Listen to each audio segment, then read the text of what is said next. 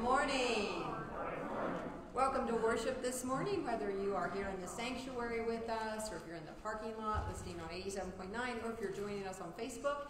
It is good to be with family, and it is good to be in the presence of our Lord and Savior. Just a quick word to those of you who might be watching on Facebook. I know that we've had some people that have experienced trouble with volume. So if you could, make sure, if you can't hear me this morning, make sure that your volume is turned up on your phone and your computer, whichever one you're using.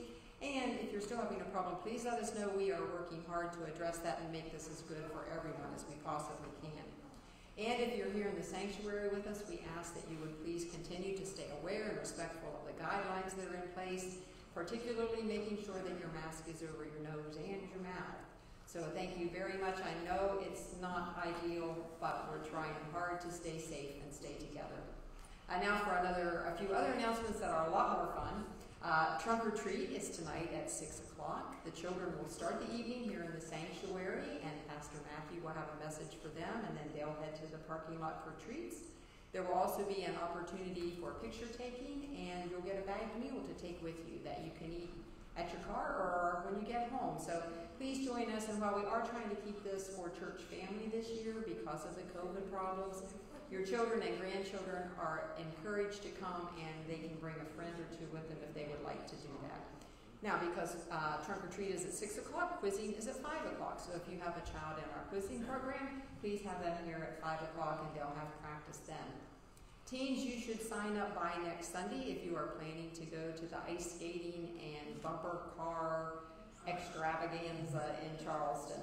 And that's $20 for the event and for your meal afterwards. So please see Amanda. She has a sign-up sheet in the teen area, or you can text her or call her. Next Sunday, false hope. Next Sunday is a big Sunday. First of all, the time changes.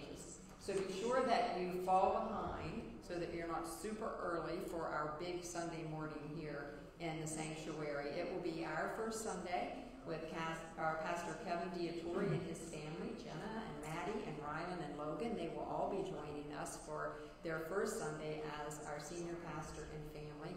And we will have an installation service, so Reverend Trevor Johnson, our district superintendent, will also be joining us. So please, if you are planning to attend in person, please let us know. If we would happen to have more people than we can comfortably and safely seat in the sanctuary, we want to be aware of that and be able to make adjustments and arrangements for that as well. So please email or call the church office this week if you're planning to attend. Also, if you want to be part of the pounding to welcome the Diatories, you need to have that money to Pepper or Mindy, or just drop it in the offering basket as you leave today, and they will take care of getting that organized as well. And if you have a question you would like to ask any of the Diatories, you can jot it down on your bulletin, drop that in the offering basket when you leave, or email it to the office, and we'll make sure that that gets to the church board. Finally, thank you to everyone who has helped, and especially in this last month, with cleaning, with sorting, with organizing. The playground got stained, the kitchen is almost immaculate, and lots of things have been cleaned up. The bathrooms got a thorough cleaning, and as we are waiting to hire a janitor, your help is so much appreciated and valued. As a staff, we would like to say thank you to everyone that's been part of that process. And speaking of staff, Pastor Matthew has an announcement. Can you guys turn this on, John? Yeah, can you guys hear me okay with the mask on for right now? For this, I'm going to keep this on. As you know, October is Pastoral Appreciation Month, and while technically, yes, I am the only staff pastor here, there are many others here who serve in a pastoral role, and so we don't want to neglect recognizing those who have provided spiritual care to this community. So Candy Shobe and Amanda Adams, if you would please come up.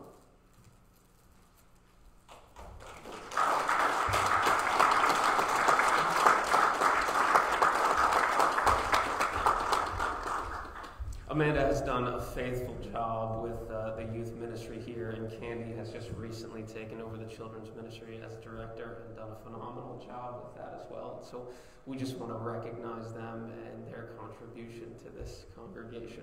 Let's have a word of prayer. Jesus Christ, we thank you for the faithfulness of Candy and Amanda here, and we just pray a blessing over them, that they would continue to be living vessels of your love and your grace and your truth to those in this community.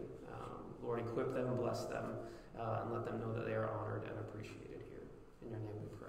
Amen. Thank you, guys.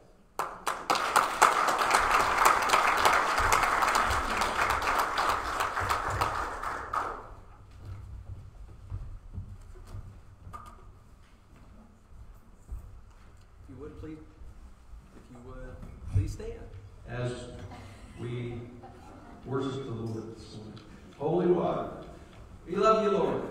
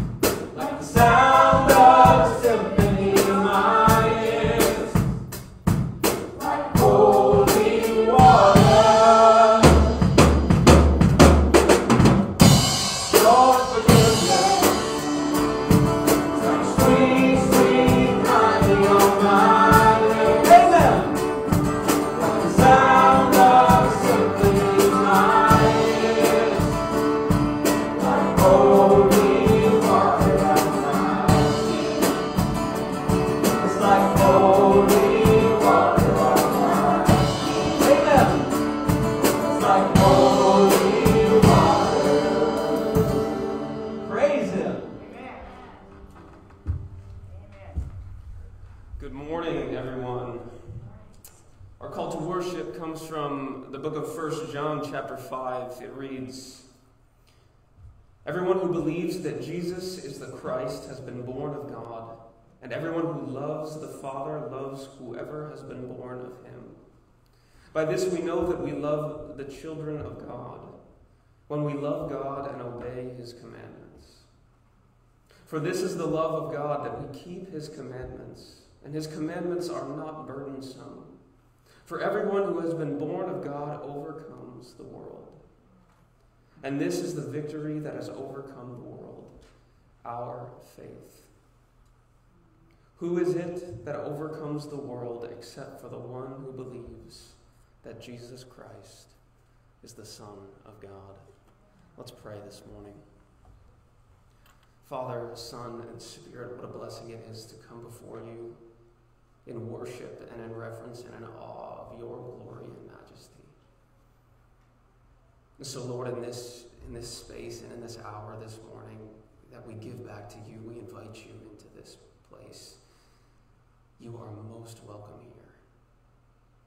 Lord, fill our hearts and minds. Draw us into communion with you. In your precious name we pray, Jesus. Amen.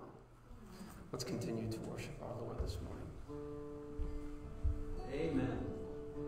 What a beautiful name.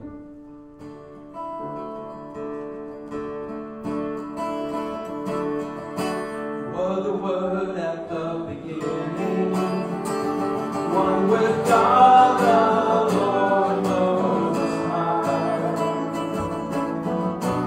Created glory and creation, now revealed in you are Christ. What a beautiful name it is! What a beautiful name it is! The name of Jesus Christ, my King. What a beautiful name it is! Understand again. What a beautiful name it is! The name of Jesus. Everybody! We didn't want heaven without us. To Jesus you brought heaven down. Sin was great, no love was greater. What could separate us now? What a wonderful name it is. What a wonderful name it is. The name of Jesus Christ, our King. What a wonderful name it is. Nothing stands again. What a wonderful name it is. The name of Jesus. What a wonderful name it is. The name of Jesus.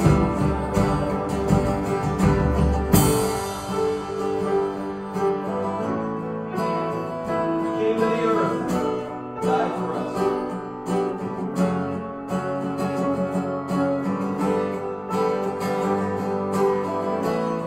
Thank you, Lord, for your love. And death could not hold you, death could not hold you. Death tore before you, the silence you hold of sin and grave.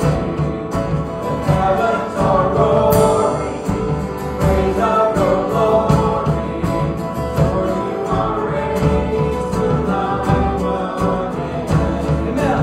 You have the right, you have the lead. Everybody, now and forever.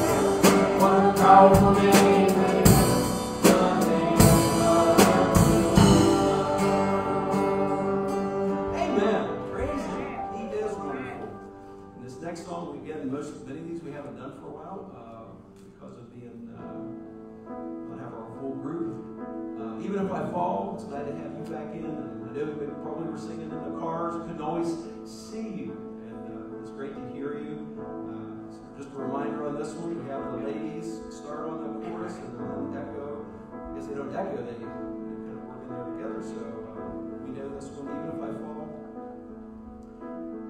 praise his name. I may pass through the waters, one thing I know, you are with me.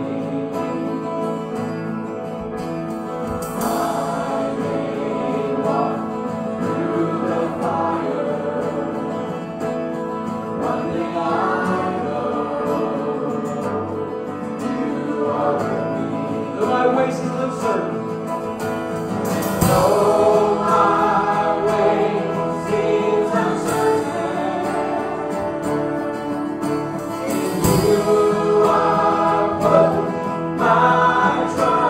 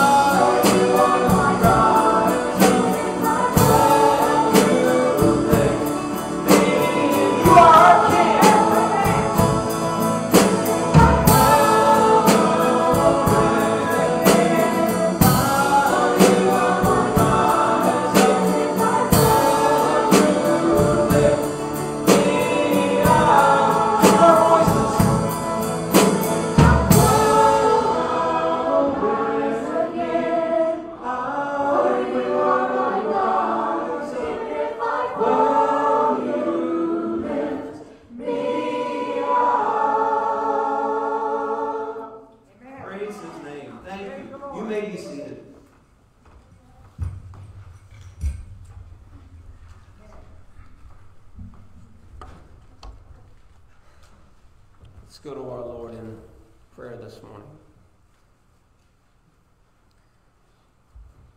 Jesus Christ, Son of God, our Savior. What a blessing it is to be with you this morning. What a blessing it is to be so close to the God who created us, the God who redeemed us, the God who walks with us in this life at every moment.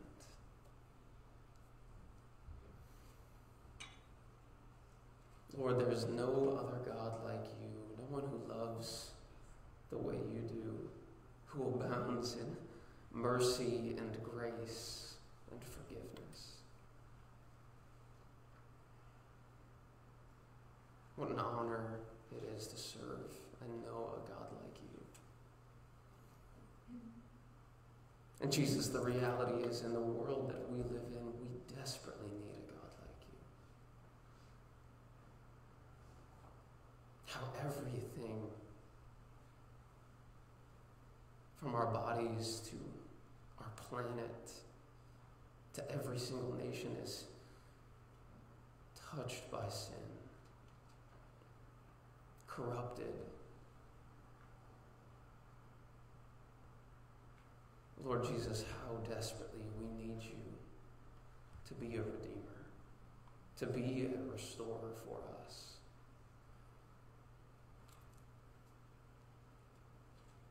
And in that call to restore, Lord, we desperately think of those among our church family who need restoration, who need healing, who need a redeemer, Lord. We pray for Bill Quick and his injury and his brother Kevin with him, that they would know that you are with them this morning, Lord. Would you bring healing to them? We pray for the Nileys as Bob continues to fight the issues that he is facing, Lord, with his stomach and everything that's arisen out of that. Lord, would they know you as a comforter today? We pray for Esther Athey and her recovery, Lord, that she also would not be alone, knowing your love and mercy this morning. And for Brooklyn Adams, she's confined to her bed. Lord Jesus, would you be with all of them? Would you ease their pain?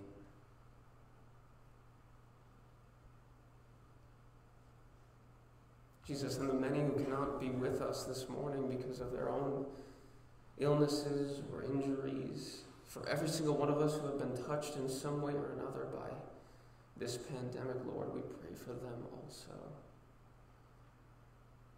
That they would know that you are greater.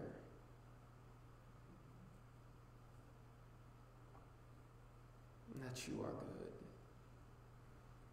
And that you love and care for them in the midst of their pain.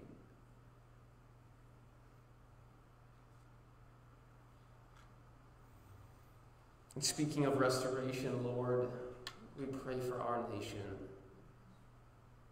and the multitude of division that we see every single day.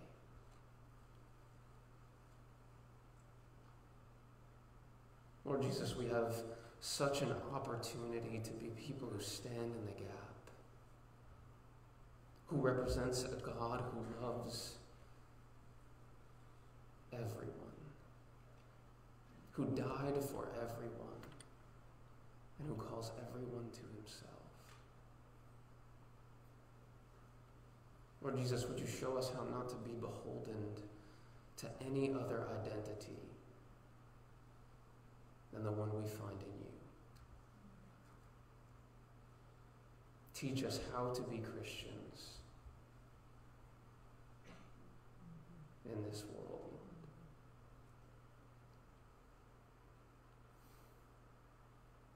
Lord. We pray for our neighbors, all the nations of this world, everyone who is suffering from their own struggles, from how this pandemic has affected lives and families and jobs and homes. And we submit and know that you are a God who is in control. That you know better than we do. And that we can trust that no matter what happens to us or to anyone else, that you are working all things for your good purpose and glory. Jesus, make us your hands and feet, that city on a hill. Let us shine your love and grace and mercy and joy to everyone around us. Show us how to love our neighbor as you have loved us, Jesus. Teach us to be living vessels of your truth. We pray thanks and give thanksgiving to you for your provision for this church and Pastor Kevin and his upcoming arrival. And we pray for their family, Lord, that as you call them here and they make arrangements, that you would be over those things. That they find a peace and a comfort in making this transition, knowing that they are being obedient to you, God. Would you equip him and her and the rest of their family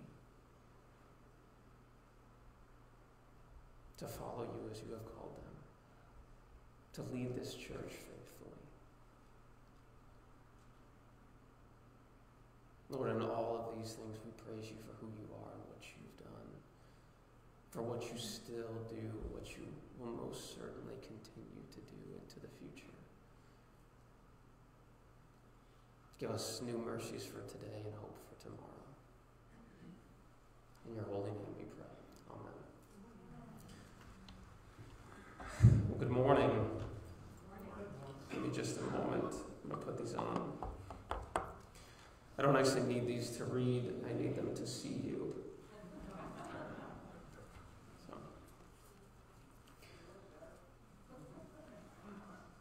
The Gospel according to John, chapter 4, verses 1 through 42.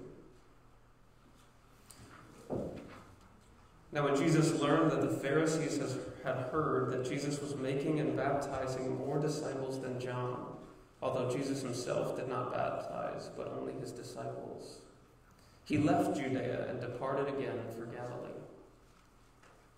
And he had to pass through Samaria. So he came to a town of Samaria called Sychar, near the field that Jacob had given to his son Joseph. And Jacob's well was there. So Jesus, wearied as he was from his journey, was sitting beside the well. It was about the 6th hour.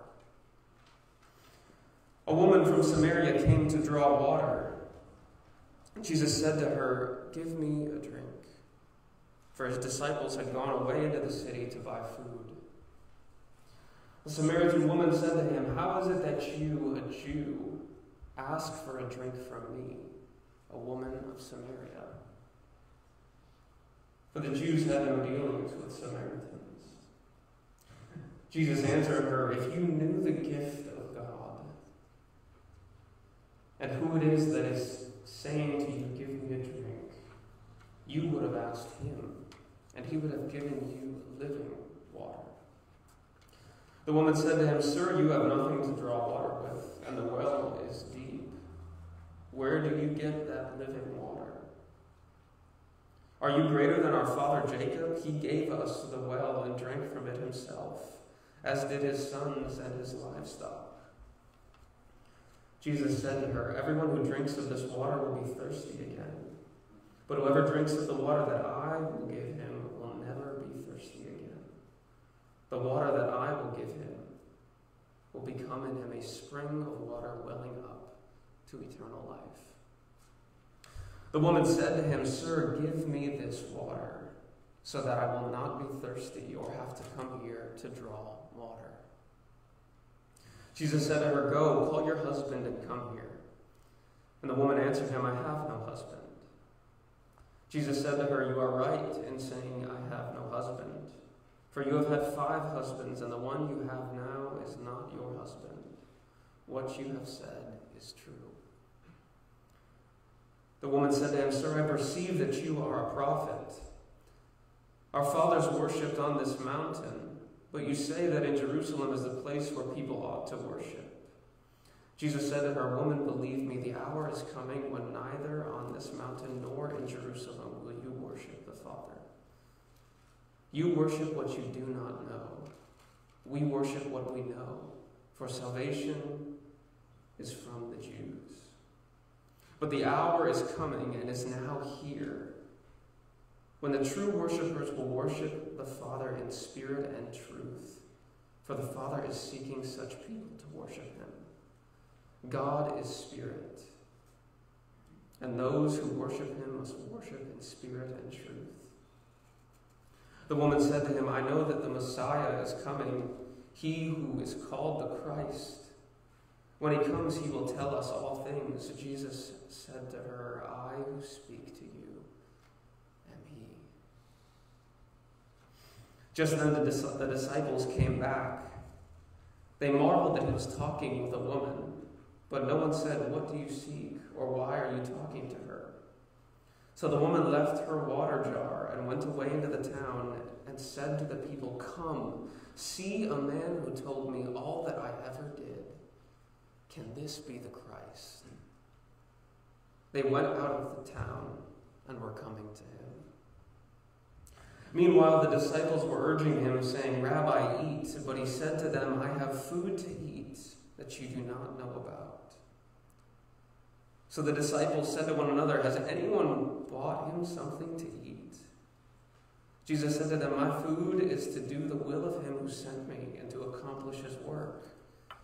Do you not say there are yet 4 months, then comes the harvest? Look, I tell you, lift up your eyes and see that the fields are white for harvest. Already the one who reaps is receiving wages and gathering fruit for eternal life, so that the sower and the reaper may rejoice together. For here the same holds true. One sows and another reaps.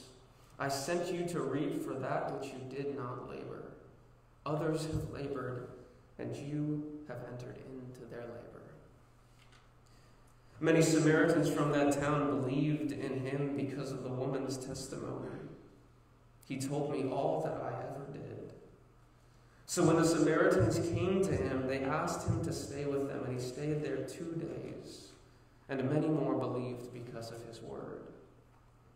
They said to the woman, it is no longer because of what you said that we believe, for we have heard for ourselves, and we know that this is indeed the Savior of the world. The word of the Lord to us this morning. Would you pray with me? Jesus Christ, we thank you for the words you provided us today through your servant John. And we ask a blessing over them this morning in the message to us. That you would speak to us this morning. That we would hear from you, your truth and wisdom. In your name we pray. Amen. Well, have you ever asked yourself in a moment of prayer or reflection why it is often difficult for you to obey the Christ that you follow? Perhaps you are one of the few who find obedience easy, though if you do find obedience easy, I would suggest you might need to self-reflect a little bit more. Yet even so, perhaps you do. So, have you ever then asked yourself why obedience to Christ is such a challenge for those around you? Even for followers of Jesus, we often find difficulty in the moment having to lay ourselves down in favor of his will for us. And it's not that this is an impossible task, mind you, for it's God's Spirit living within us that even allows us to be able to choose him at all.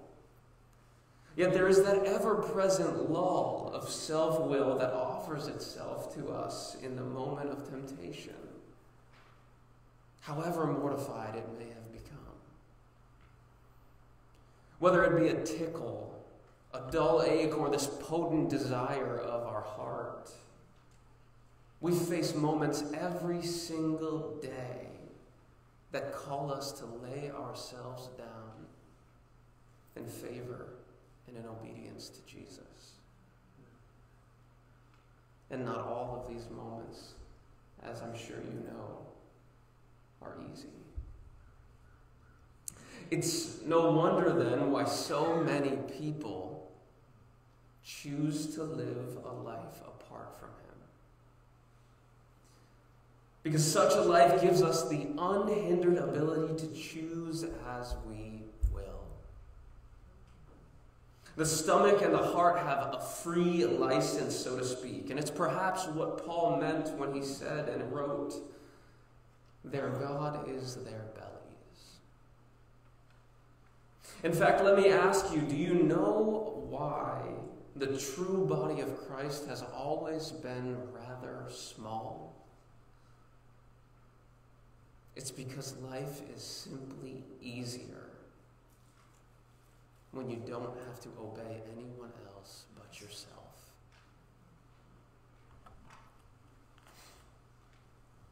Even now, perhaps, you see we're witnessing a growing group of people who accept the grace of Jesus but reject the call to obedience. Something along the lines of, Jesus died for my sins. That's so convenient for me. Let me say thank you for 1 hour on Sunday morning and then go live a life that pleases me for the rest of the week.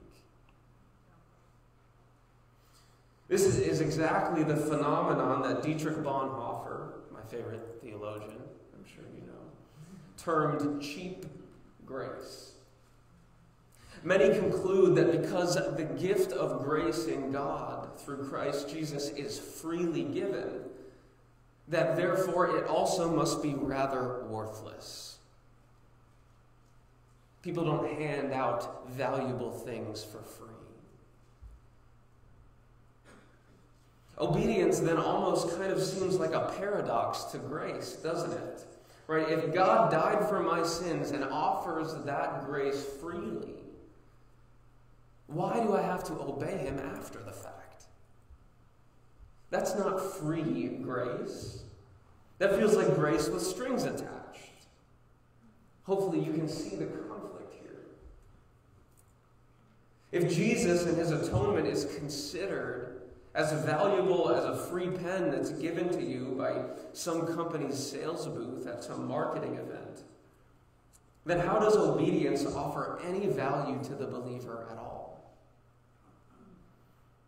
And then if I do obey, does that not violate the concept of grace altogether? I mean, if Jesus accepts me as I am, offers grace to me as the sinful person I am, what's so wrong about me if I choose to stay there? This morning I want us to take a look at this paradox, this struggle between obedience and grace. And what I want to identify is its value, the value of both of these things that Jesus offers to us. Because for many, I think we misunderstand the value of grace that Christ offers to us and the order of grace and obedience in terms of salvation. And so whether you're a follower of Jesus or not, I believe the testimony of this Samaritan woman can help us all see Jesus a bit differently. If you would turn with me to John chapter 4.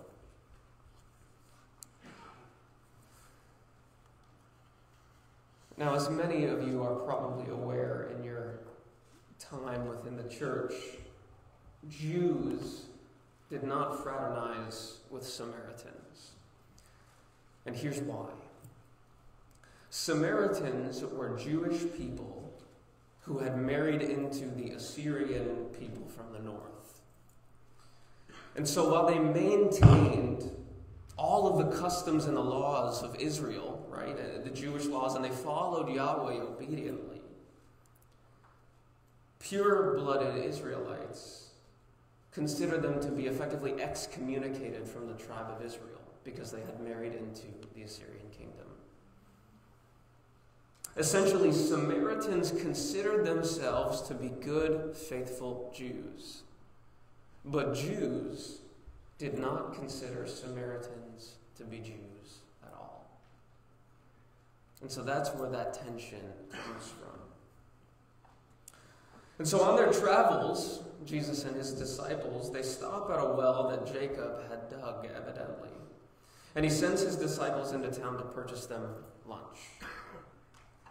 And while Jesus is waiting at this well, by himself, a lone Samaritan woman comes along to draw water, and he kindly asks her for a drink. And suddenly we get this kind of a beautiful conversation that unfolds about this woman's own life situation and who Christ really is and what he offers to her. This whole kind of soliloquy about how what Jesus offers is a living water that would quench this woman's thirst. And her just not understanding, thinking that it's some way that she can just avoid coming to this well altogether. And him finally saying, no, what you misunderstand is I am that spring, I am that water, I am the Messiah, standing before you. I want us to take a look at some of the details that surround this woman. For starters, we see her come to draw water in the middle of the day all by herself. In that time, the women of the town would have done this very early in the morning and all together to avoid the heat and to have the water they needed for the day.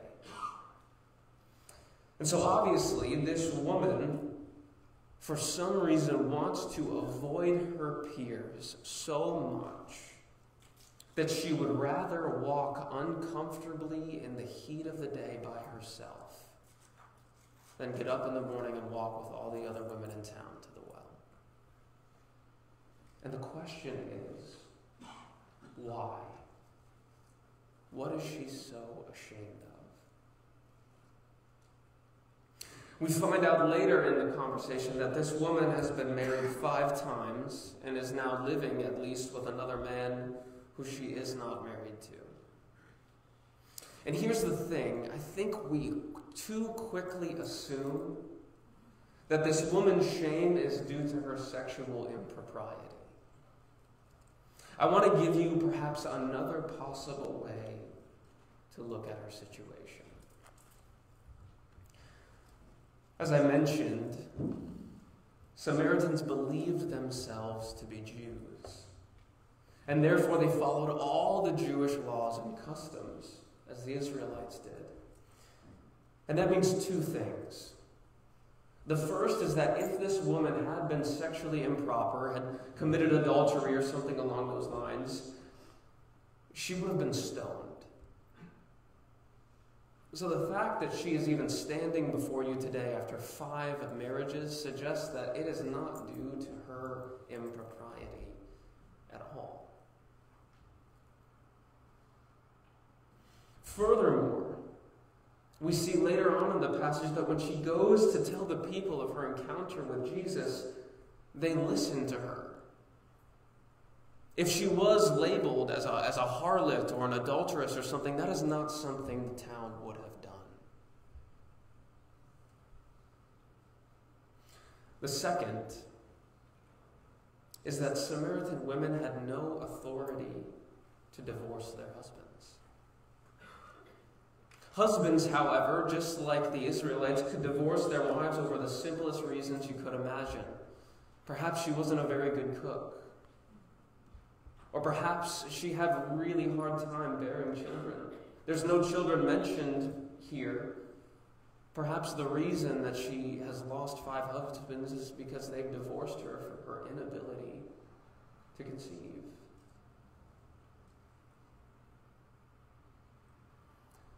That would have been a great cause of shame for women at that time.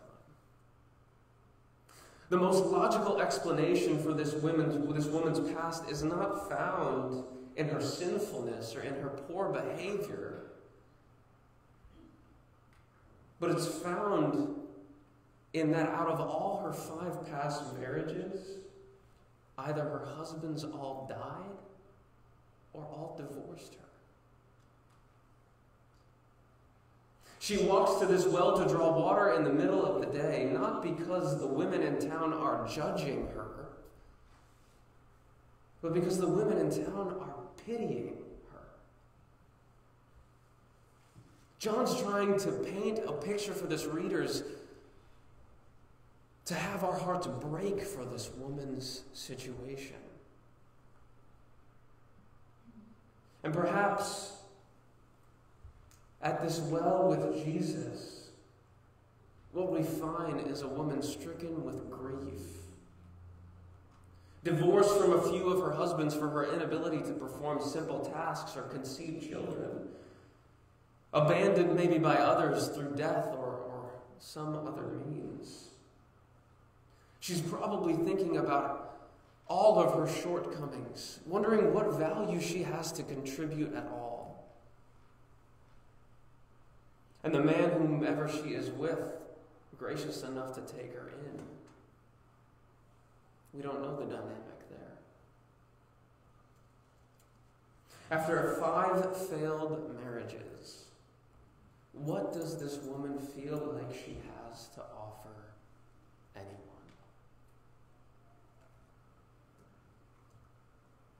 Yet suddenly, God appears before her in the flesh and asks this woman with nothing to give him a drink.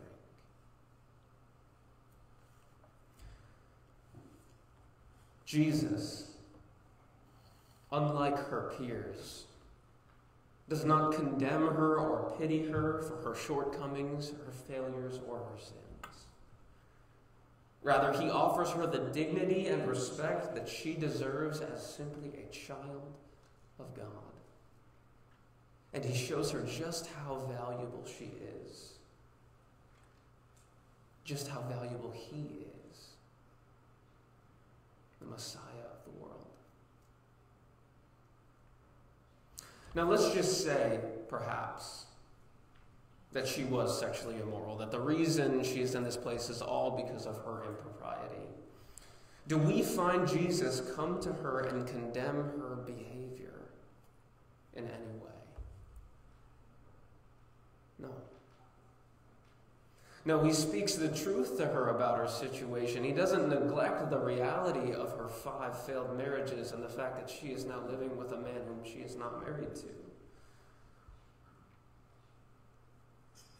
But there's no call to repentance. We don't see Jesus say, "Go and sin no more, turn from your wicked ways."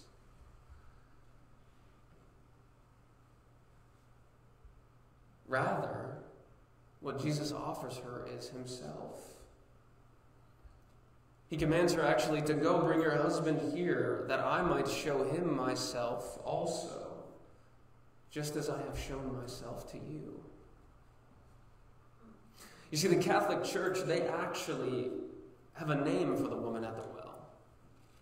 And not only that, but they actually consider her a saint also. They named her Photine, which is Greek meaning the enlightened one.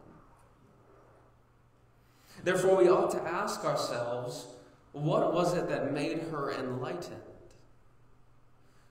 What was it that she had that no one else did? I mean, she can't offer children. She can't offer being a good wife to her husband, clearly. So what does she have to offer? Why is she enlightened like no one else?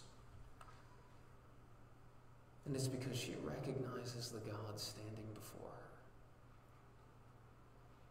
After this magnificent revelation of the Messiah that we have before us, this woman departs back to town, leaving her water jar behind. Quenching her thirst all of a sudden seems kind of not that important. And as I mentioned before, the people in town, they listen to her testimony and follow her back to witness Jesus for themselves. Here's what I want you to notice. Look at this woman's testimony and what she offers them. She offers them an encounter with Jesus. the opportunity to meet God face to face. She does not call them to repentance nor address their guilt or their sinfulness. She doesn't bring them rules that they need to obey or anything to purify themselves before the presence of God. She simply invites them to see Jesus the way that she does. And because of this simple testimony, this entire town comes to know how precious and how wonderful a gift Jesus is to them. Hear the words of the town in verse 42 once more. They said to the woman, "It is no longer because of what you said that we believe, for we have heard for ourselves, and we know that this is indeed the Savior of the world." There are two principles from this passage that I believe we can apply to our own spiritual lives and situations today. And the first is how it should affect our own discipleship. You see, we get obedience and salvation confused quite often. And so when we hear Jesus say something, which he says very similarly in a bunch of passages, when we hear him say something like, "Those who love me will keep my commandments," or like the call to worship I read this morning in 1 John 5, we get that kind of jumbled up in our heads. We conclude that, okay, well, I must obey Jesus in order to love him. The reality is it's actually just the opposite. If you want to obey Jesus, you ought to love him first. You must learn to see him as your deepest treasure, the true gift of immeasurable value that God has given you. For what value does heaven have if Jesus isn't there? And what point does your obedience serve you if you have no love for the Master who commands you? The simple truth is this: we cannot obey who we do not love. Moreover, consider the truth that once your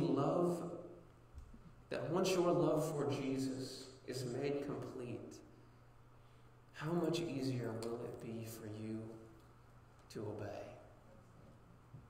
How much easier is it for those things to fall into place when Jesus becomes the thing that you cherish most in this world? Laying down yourself in obedience for the God that you love. Well, that doesn't sound nearly as hard. If only we could see how deep God treasures us. This is really the biggest struggle in my own life. I wish I could take my eyes out of my head and put them into your face so that you could see Christ the way that I do.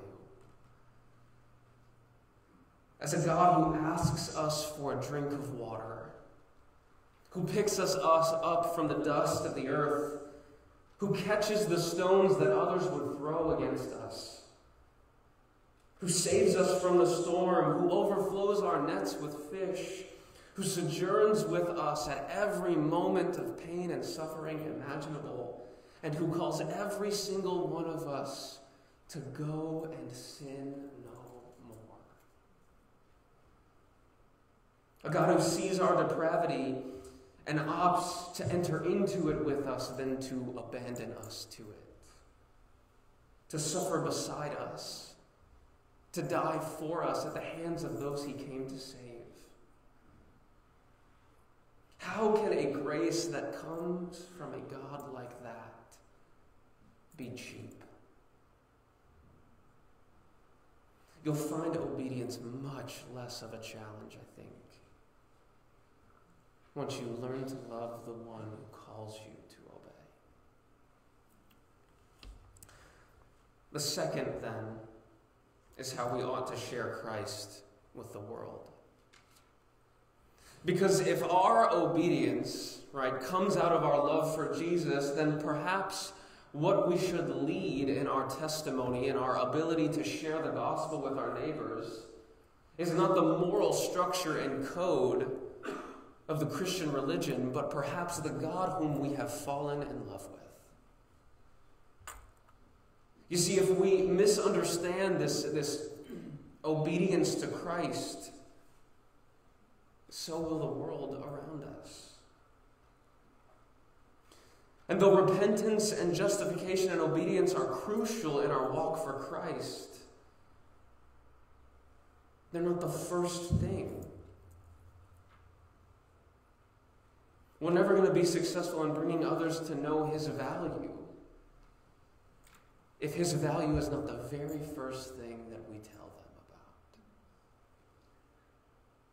This woman is a perfect example of how we ought to share the gospel of Christ with our neighbors. All you really need to do is share the story of how you yourself fell in love with Jesus Christ. How He became the most valuable thing in your life. Correcting their worldly behavior, that's not the starting point. Moreover, which really is their greatest sin? That they're living with their significant other before marriage, or that they do not know who Jesus Christ is? So which one should we address first? We should offer to others the tender love of God that we have all seen and witnessed ourselves. The living water that has satisfied every single one of our souls. The kind of irony of this situation is that whether our desire is to follow Jesus, or our desire is to share Jesus, or our desire is to do both, the starting point is exactly the same. Love Him more than you love anything else. Let's pray. Jesus Christ, Lamb of God who takes away the sin of the world,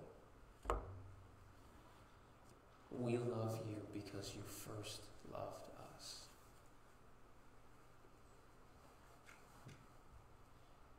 Jesus, would you teach us to love?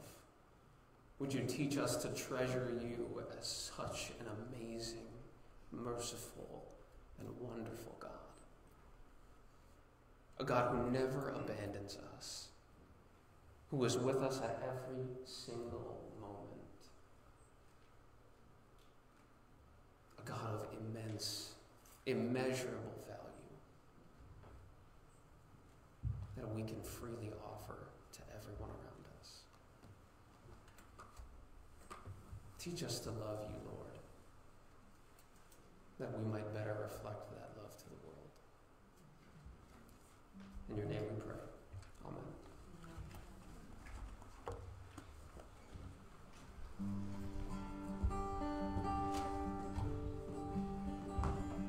Praise the Lord. You will please stand. Worthy of every song we ever sing. Worthy of all the praise we could ever bring.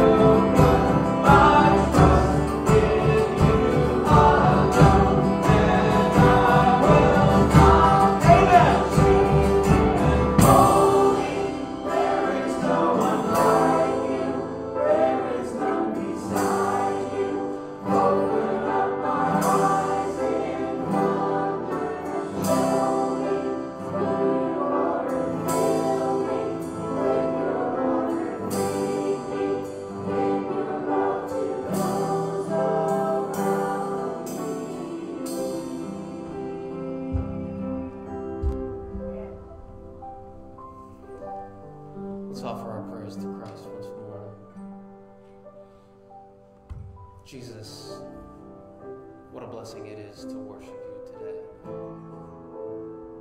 What a blessing it is to love you and to be loved by you, the God of this universe. Jesus, would you go with us from this place? Would you remind us at every moment of our communion with you, that you are never far away.